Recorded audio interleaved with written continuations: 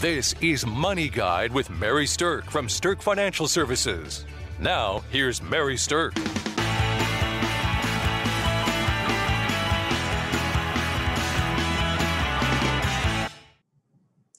Welcome to Money Guide with Mary Sterk, and today we're talking about spring cleaning your finances.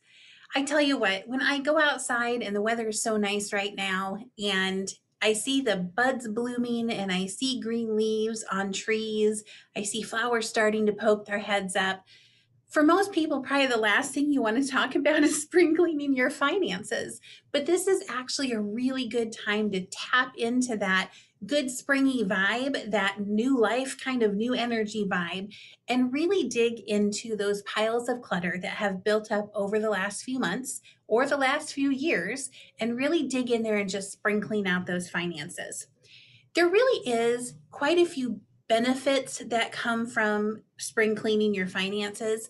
And one of them is that it can save you some money.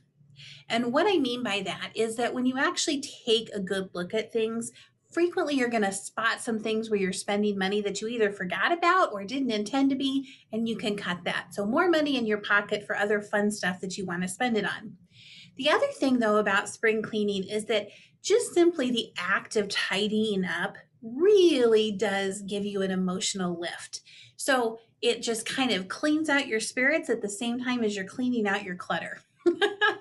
The last thing is that it also prevents problems from building up or happening. So there might be something that you have sitting on your desk that you need to address, or an envelope that you haven't even opened yet that needs a signature.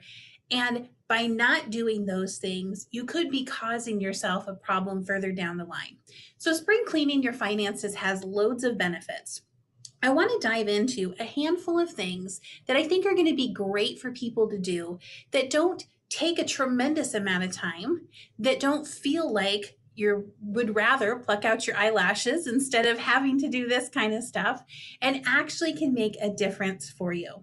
None of these things take a massive amount of time, and so you can knock one or two of them out on a weekend day, or you can knock one or two of them out of an evening and still get out there and enjoy the beautiful spring weather happening all around us. So let's talk about what some of these financial tips are for spring cleaning your finances. The first one that I want to talk about is this: review your beneficiaries. You love who you love. Your people are your people. And for most people, that's our families. And in the last year or so, what we've all gone through with the pandemic, what I can say is that family is even more important than ever. So why not take this as a good time just to review your beneficiaries and make sure that your family is connected to your finances in the way that you really want it to be. What do I mean by that? Well, let's talk about beneficiaries for a second. A primary beneficiary is who is going to get your money if something happens to you. A contingent beneficiary is who gets the money if someone like you and your primary beneficiaries are all dead. So the contingent doesn't get it until they're kind of a ways on that lineup. But here's the thing. When it comes to beneficiary planning, you really want to set it up to make sure that you're getting the money to those that you love and that you don't forget somebody. Because the last thing you want to do is, after you're dead and gone, have your family realize you accidentally left someone out that you really did care about. And this is the right time in spring to go take a look at those things. One of the things about beneficiary planning that people don't always think about is how that can actually help with your taxes too. So being a financial planner, I'm always thinking about strategic tax planning for people. And a lot of people like to wind charitable giving into their estate planning. And what I mean by that is a lot of people like to leave money to charities that resonate with them, matter to them during their lifetime. They want to leave a financial legacy when they're gone. And there's actually some strategies surrounding how to do that. Some ways are better than others. For instance, one of the better ways to think about leaving money to a charity is money that hasn't been taxed yet. So an IRA might be left to a charity, or at least a partial beneficiary to a charity. So let's say you picked your favorite university or your favorite charity to leave some money to. If you put the IRA beneficiary as that charity, they, as a nonprofit, do not pay taxes when they receive that money. However, if you left the same amount of money to your child, your child is going to pay taxes on that money. So if you have an IRA and you have life insurance, it might be better to leave the IRA to a charity and the life insurance, which doesn't have any tax implications to your beneficiary, you might want to leave that to your children. And then it's the best of both worlds. The most money gets to be passed around in the world, and the least amount of taxes gets taken out. So, spring cleaning tip, let's review those beneficiaries and get them aligned with what matters most to you. Second spring cleaning tip is update your subscriptions. I know that sounds kind of funny, but what is happening out there in the world right now is that people have so many digital automatic subscriptions to things that they forget that they're there. And then once they have paid for the next renewal or annual fee, they kind of forget to go turn it off for the next time. So I'm going to give you a prime example of what has happened for me. I am a diehard musicals fan. So I love musicals. I love going to musicals. I love listening to musicals. I like listening to the soundtracks. I've loved musicals since I was a little kid. And one of the musicals that I just fell in love with in the more recent years has been Hamilton. And I had a chance to go see Hamilton in Chicago, and I had a chance to go see Hamilton in Omaha. Both times were absolutely fantastic. Love the soundtrack, love the musical. And Disney Plus and Hamilton did a deal where they were going to televise Hamilton as a movie. And I was like, great, awesome. That will be really fun to see it because I can maybe just get a different vantage point from wherever I was sitting in the audience. Well, to be able to watch Hamilton, you had to sign up for Disney Plus. And so I did that. And it's something like $7.99 a month or something like that. Anyway, I signed up for it for the month and then completely forgot about it after I watched Hamilton that I really should be canceling my Disney Plus subscription because I'm not likely to go watch anything else on that channel. But instead, now here we are like 8 or 9 months later, and I still am paying $7.99 a month for Disney Plus because they haven't canceled it yet. So I need to do that kind of financial spring cleaning. Go review those subscriptions. It's a prime example of wasting money and how even though it's $8 a month, not really a big hardship, it's still wasted money. It's still money that's not really aligned with how I want to spend my hard-earned cash and what I want to be spending money on. So that's a good example of what to look for. So go through your subscriptions, go through magazines, go through digital subscriptions. Go to your Prime account if you have Amazon Prime and click on subscriptions and see what all is listed to pay through Prime that you have as a subscription that's auto paying through there. You might be surprised at what you find and what you save. Okay, next tip for financial spring cleaning is review your insurance policies. Now, there's all kinds of insurance out there, but the reality is that insurance is really the foundation of good financial planning. Insurance is there to fill the gaps and to pass the risk on to someone else. So what do I mean by that? Well, if you insure your car, you're paying a small amount of money so that if there is an accident, the insurance company will pay you a big amount of money. So you're passing on the risk of the large dollars to the insurance company instead of having that risk owned by yourself. So if we want to make sure that our risk is passed off in the best possible way and that our foundation of insurance is solid, there's a handful of different insurance types that you want to look at, and this is a perfect time just to make sure you have all your insurance ducks in a row. So review your auto insurance. Make sure that it's up to date. Make sure that you have enough coverage. Review your homeowner's insurance. Make sure that your replacement cost on your homeowner insurance is at a number that actually could replace your home if something happened to it. Take a look at whether or not you need an umbrella policy. Now, general rule of thumb, if your net worth is approaching $1 million, you might want to put an umbrella liability policy on for $1 million. Now, that is something that sits on top of the auto and home insurance and adds additional protection. You don't need it unless you have big enough net worth, but once you get there, it's an important part of your coverage. Another thing to take a look at is disability insurance. Do you have disability coverage through your work, or is it something that you need to have on your own? Is the amount of disability coverage you have still enough? Is it aligned with the income that you have right now? And then finally, life insurance. Is your life insurance the right amount for where you are in life right now? Has your life changed in the last year? Have you bought a house? Have you changed debt levels? Have you had a child? Has your child gone off and gotten married and maybe no longer on your payroll? Your life insurance needs change as your life changes. So, this is a good time to look at those insurance policies and make absolutely sure that the coverages that you have in place are the right type for you right now. Okay, when we come back from our break, I'm going to keep talking about some good financial spring cleaning tips that will help you clear up the clutter and make life a little more tidy.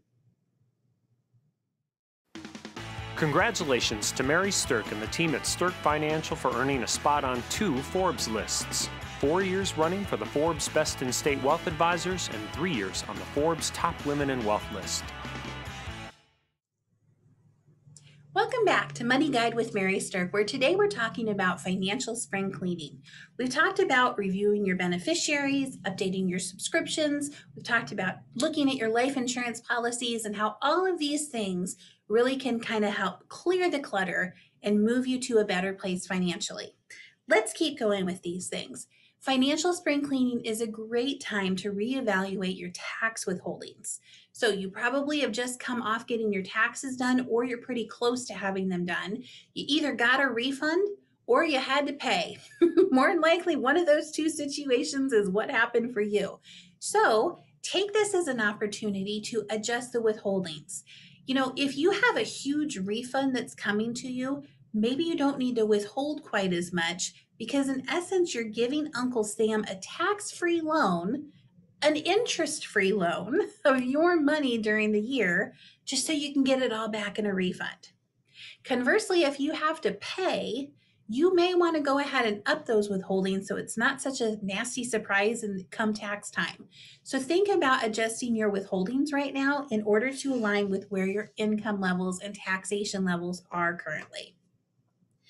Another thing is to automate your savings. So, if you have goals of building your wealth, if you have goals of building your savings, then the financial spring cleaning time is really a great time to dig in and automate increased savings to those. So, here's some ways to do that.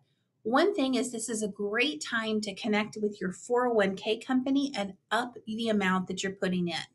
Now, not all companies let you do it every single month or every single quarter. It depends on your company's rules. But take this as an opportunity to put the orders into place so that when you can increase the amount that you're putting into your 401k. Even if you're just increasing it by 1% a year, you're moving in the right direction. Another thing about savings that can be automated is automated savings into things like savings accounts. Now, there's some really cool apps out there if you're a little bit more techie that can actually help with this. There are apps out there that you can connect to your financial accounts that do things like this. Every time I spend X dollars at a store, put $5 into my savings account. So I see people building their savings using the Starbucks method. What it says is every time you see a charge to Starbucks, put $5 into my savings account. And it's things like that little baby steps can lead to big, broad results for people and are so worth putting in place. So automating your savings is a great tip when it comes to financial spring cleaning. Another thing is to really check in on your financial goals. Life has a tendency to get busy. Life has a tendency to just keep moving, whether we're paying attention or not. And the reality is this: our financial goals need to be paid attention to and checked in with every once in a while. So if you have a goal, take your financial spring cleaning time frame as an opportunity to just check in to see where you're at with things. Are you on track with your savings? Are you on track to retire early? Do you need to build a new plan to be able to hit the goals that are important to you? Whatever your goal is, use this as a time to just check in and see where you're at with your goals. And if you're on pace, awesome. And if you're not on pace, put that plan into place to help you move closer to them. Okay, the next thing that I want to talk about in terms of financial goals is looking at your cash flow. So I'm not even going to talk about the word budget. That's like the B word in our office. I am going to talk about looking at unusual expenses, though. So, one of the things that happens for many people is you kind of go along in your daily life and you're spending money. Your cash flow works pretty well on a month to month basis, day to day basis, a week to week basis, however you want to look at it. But it's the unusual expenses that sometimes trip people up or that you forget about, and all of a sudden it's kind of an uncomfortable surprise. So take your financial spring cleaning as a time to look for the rest of the year to say, what's coming up for me the rest of this year that are larger or unusual expenses? And do I have that cash flow set aside? Do I have a plan for how to handle that particular expense? You will be doing yourself a favor when it comes time to write those checks, and you'll be glad that you factored that into your planning. Okay, another thing that I want to talk about when it comes to financial spring cleaning is we want to talk about your asset allocation. Okay, so now don't let your eyes glaze over or your hearing turn off. Let's talk about asset allocation for just a minute. This doesn't have to be scary. This doesn't have to be something that even takes a long time. What I mean by asset allocation in terms of financial spring cleaning is this. Take a look at your money and just make sure you're still comfortable with the risk levels inside of it. Make sure that if it's money you're going to use in the short term, it's very conservative. And if it's money that you're not going to use for quite some time, that it's whatever risk level that you feel comfortable with. Listen, the last thing that you want to have happen is right before you go to take money that you need for something important, that the market crashes and all of a sudden it's less. So how do you avoid that from happening? You pay attention to asset allocation. You make sure the amount of risk in your money is aligned with the time frame that you're going to use it. That's the important piece of this. So what does that mean? Can you do it yourself? Absolutely. And if you can't, if it's not something you're comfortable with, then use this financial spring cleaning time as an opportunity to reach out to your financial advisor or give an advisor at my firm a call, and let's talk about your risk levels. Let's talk about your asset allocation and make sure that we get that to the place that's right for you so that you can check that box off of your financial spring cleaning. All right, another tip for spring cleaning that you can do, and again, this can be done pretty quickly, pretty easily, is to review your credit score. Every once in a while, it's a good idea to just check in with this. And, one of the things that's been happening more and more and more out in the world is identity theft. And I bet there's not anyone listening who hasn't gotten some notification from a company that they've worked with, that they've had an account with, that says, oh, such and such company has been breached, and we're going to give you free identity theft protection for a year because of it. Some stuff like that. That's becoming so commonplace now. So use this spring cleaning as an opportunity to check that credit score. Go out and look and make sure that all of the debts, all of the credit cards, all of the accounts that are open really are yours. Make sure that they're right. It's also a good time to look at that score and say, is my score where I want it to be? Or are there some things that I could or should be doing to improve my score so that I have better credit going forward? So financial spring cleaning tip, this is a good time to take a look at both of those things. I highly encourage it. All right, another tip when it comes to financial spring cleaning is to create a simple method for tracking your numbers that matter. I'm kind of a research geek sometimes. I like to read books. I like to read books about self-development. And one of the better books that I read was called Atomic Habits by James Clear. Atomic Habits by James Clear. And in this book, what he did spend some time talking about was tracking the things that matter. So if there's something that matters to you, and if it matters enough, it's probably worth tracking it somehow. So if perhaps retiring early is something that matters to you, then tracking your financial progress to getting there is something that you should be doing.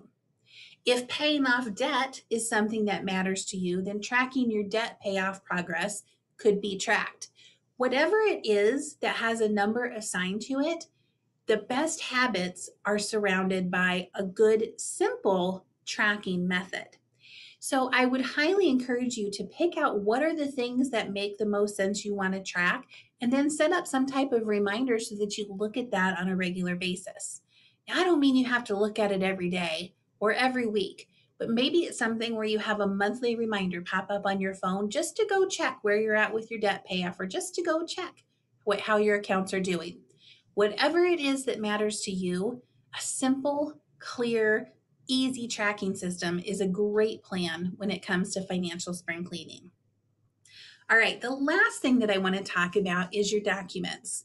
And this is the one that is probably just kind of like the ickiest for people, because most people look at a pile of paperwork and just want to keep it shoved off to the side of a desk and don't want to do anything with it. But let's dig into this one for just a minute. What if you took a 2-hour time block and you just burned through that paperwork that you need to burn through? You take your old files, you figure out what you need to keep and what you can shred and get rid of. You go through the envelopes on your desk and figure out which ones you do need to open and which ones you can just go ahead and toss. So here's the thing with your files. The paperwork matters to the extent of not missing something and to staying abreast of what's happening in your financial life. And that's not the fun stuff to take care of. And it's not fun to open an envelope and file a statement in a file. But at the end of the day, if you notice something that's wrong, you will have saved yourself time and money, most likely, in having to fix a problem that went on too long. So that's why it's important to kind of dig in and clean up some of that old paperwork, or clean out some of that old paperwork. In any event, I hope that this has been valuable information to you as you approach your spring cleaning, and I hope that tidying up the clutter and opening up some space in your life feels really good.